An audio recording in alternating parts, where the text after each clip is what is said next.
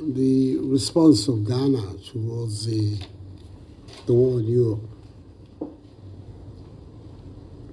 Our history has always been against great power domination of the affairs of the world.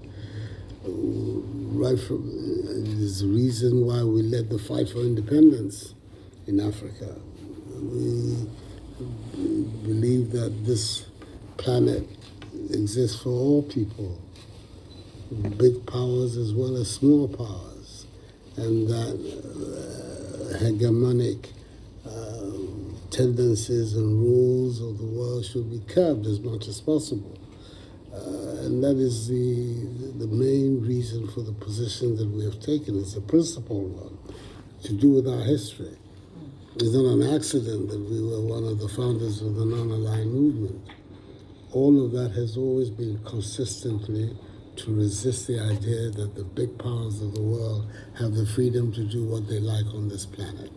Never accepted that principle, whether it is Americans or Russians or Germans or French people or whatever.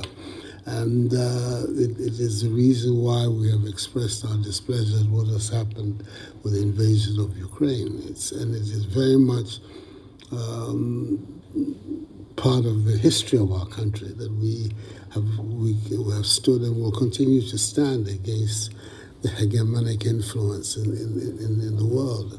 So that's the principle that Ghana is upholding when we cast our vote against the Russian invasion of Ukraine, and it's a position that we will continue to hold. The great powers trampling over small nations is not something that we welcome, and we will, within our modest means, will find a way of registering our disapproval of that.